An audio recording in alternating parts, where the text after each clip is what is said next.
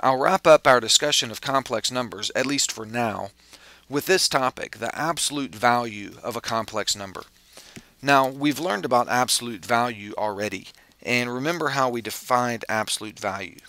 It's the distance from the origin, the distance on the number line from the origin.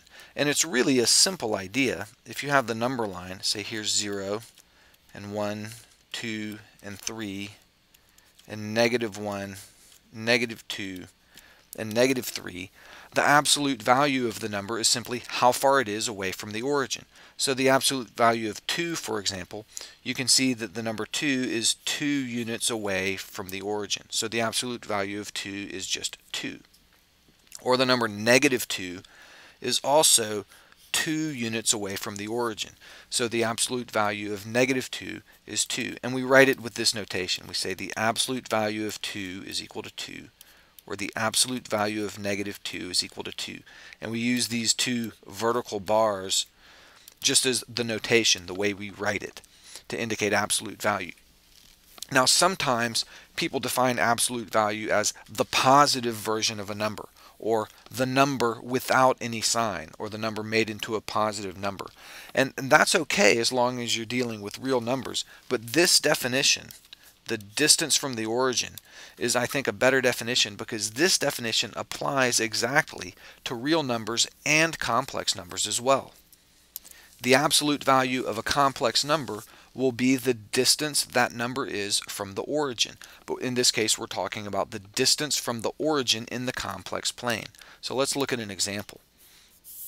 Let's take the number 4 plus 3i, and we want to find the absolute value of 4 plus 3i.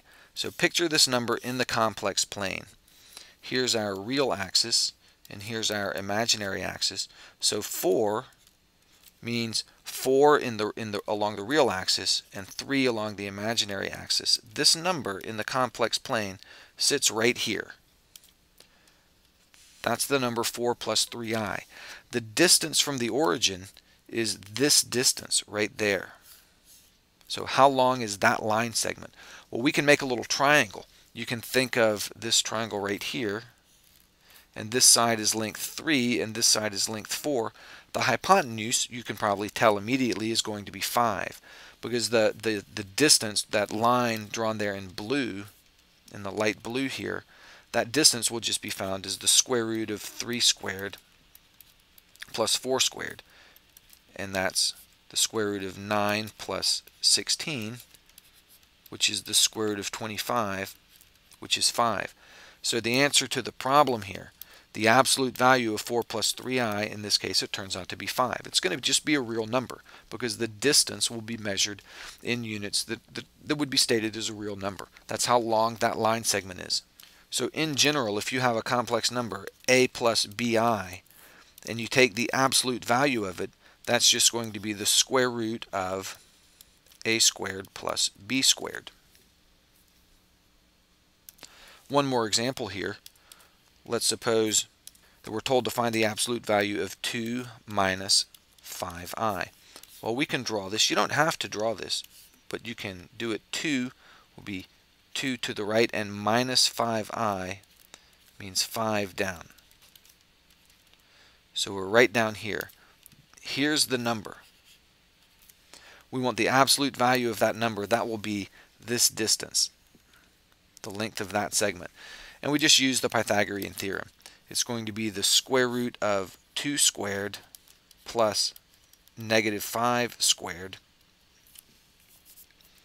And that's the square root of 4 plus 25, which is the square root of 29. And we'll leave it like that. You could punch that into your calculator. The square root of 29 is approximately 5.385. But most mathematicians prefer to leave the number in radical form, because that's exact. An engineer or physicist might prefer the decimal approximation.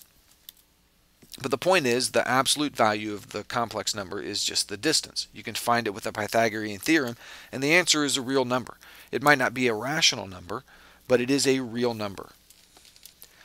And so that's it. We'll wrap up the discussion of complex numbers there, at least for the Algebra 2 level material. Complex numbers do show up a lot. If you end up doing something in electrical engineering, for example, they show up all the time. And we'll come back to them also and do a lot of cool stuff with complex numbers in the pre-calculus class. But for now, we'll call it quits, and hopefully that gives you a little bit more understanding of the need for complex numbers and how they work, and hopefully some appreciation for them as well.